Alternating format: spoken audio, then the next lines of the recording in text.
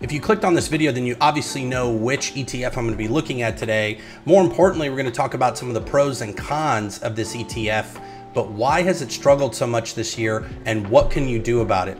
What are the pros and cons and how can you actually make money on dividend stocks outside of the #1 dividend ETF that I'm going to be talking about today?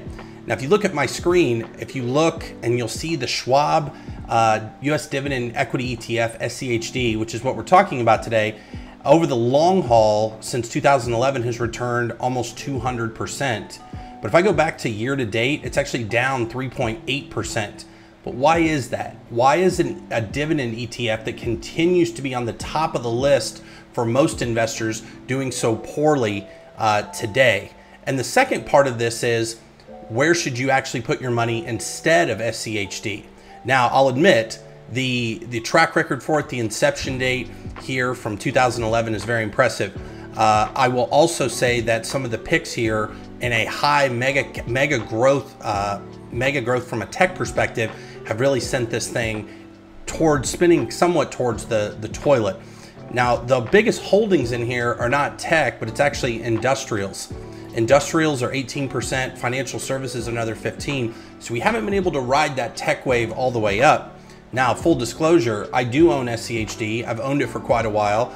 I'm actually going to be pivoting into some other ETFs from a dividend perspective. I'm going to let you in on later in this video, so make sure you stay tuned.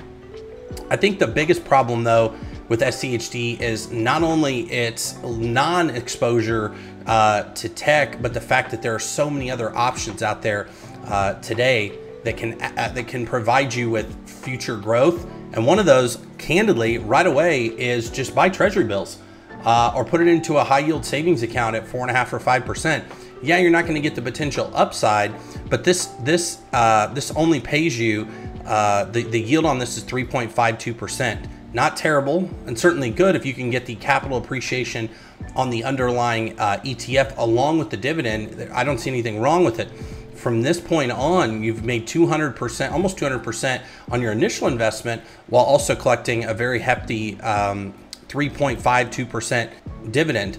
Now, if I go down here, you can actually see some of the biggest companies they own: Amgen, Cisco, AbbVie, Home Depot, Broadcom, Coke. These are all great names done individually, but the whole point of an ETF is you don't have to pick stocks, you don't have to manage it, you don't have to move with the market. You can kind of just set it and forget it. So let's look at some of the pros. So diversification. SCHD does have a lot of diversification, but again, we missed out on some of the gains from a tech perspective.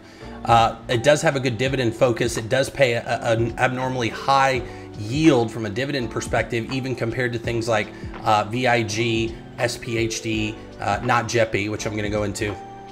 And then it has a very, very low expense ratio. So the one thing it does better than just about every other dividend ETF or dividend compounder ETF that I go over is the expense ratio is very, very low.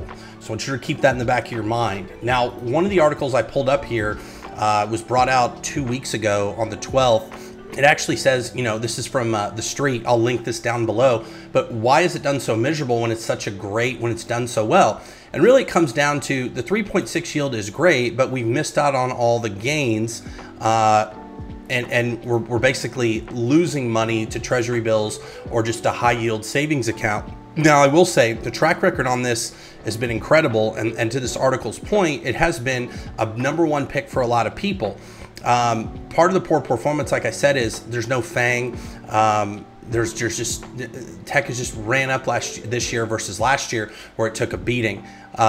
If you look and compare this to SPY, SCHD has drastically underperformed the market. So you would have been better off buying SPY or a VTO or a VIG this year versus having to buy SCHD. Even if you're banking on dividends, you could have taken your 16 to 18% out of the market, and you would have made well more than that on appreciation on capital.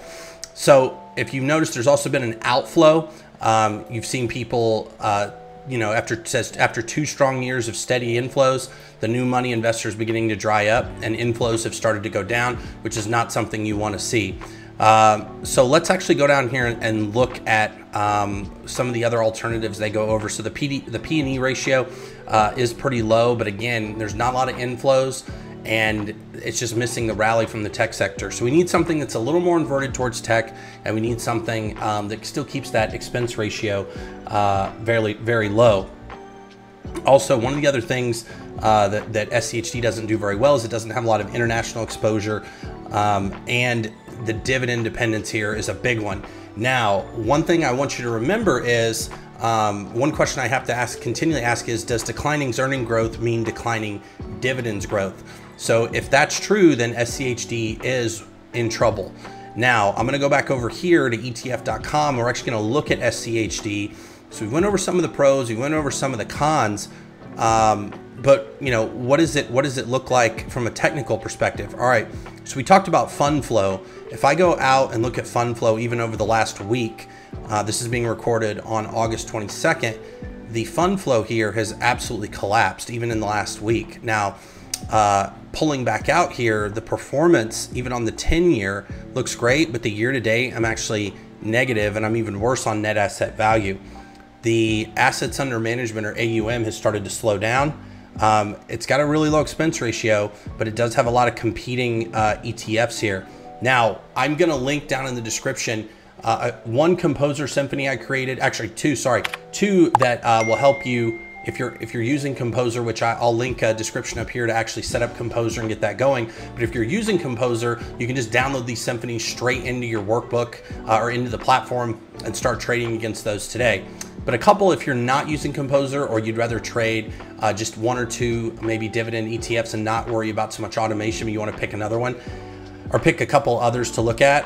One of the ones I will tell you to look at off the top is JEPI. So JEPI's not a complete rip and replace, and it's not meant to be a like for like, but I like JEPI because the expense ratio is higher, but you've had better returns over the last year. So we're looking at 5.37%. Again, I know the expense ratio is much higher, but your performance has been much better. The inception date's not quite as long, so we don't have as long a track record here, but the yield is much higher. So, you know, you're paying a higher expense ratio, but you're also getting a better yield, and you have better return on equity.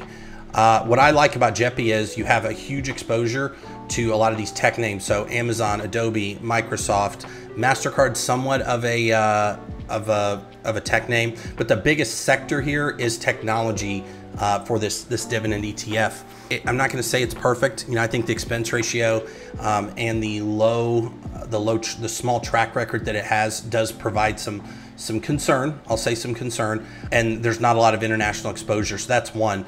The other one, if you're looking at something outside of SCHD because you don't feel like it's going to recover, or you're just kind of done. Maybe you're done with Schwab. You could look at the Invesco. This is the S&P 500 high dividend, low volatility, which is, I mean, that's exactly what we want. You do have year-to-date earnings are down. However, your expense ratio is a little bit less than what JEPI is. Your dividend yield is 4.3%, and you do have a little bit more into tech here than you do in SCHD. I'm going to put VIG over here. I'm going to actually talk about VIG. From a Vanguard perspective, the expense ratio on this one, same as SCHD, but your year-to-date is 6.69%. and your yield is 1.94. So if I had to choose one to directly invest in, if I had to rip and replace SCHD, it would be VIG. And there's a few reasons. One, the expense ratio is the exact same, so I'm not losing any money to outside expenses or management fees, which cuts into my profits. Number two is the assets under management are actually higher. There's a bigger volume of assets under here than what SCHD is doing with Schwab.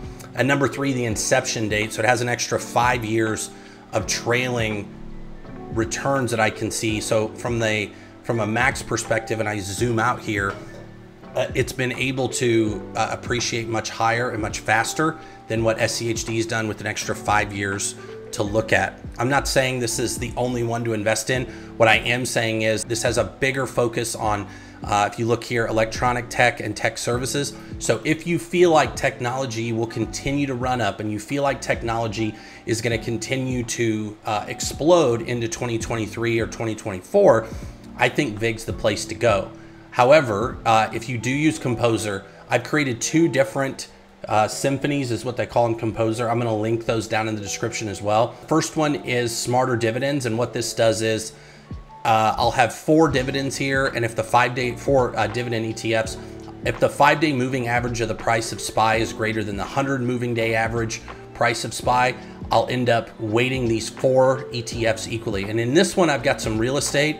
I do have VIG here, but I've added some diversification from a real estate perspective.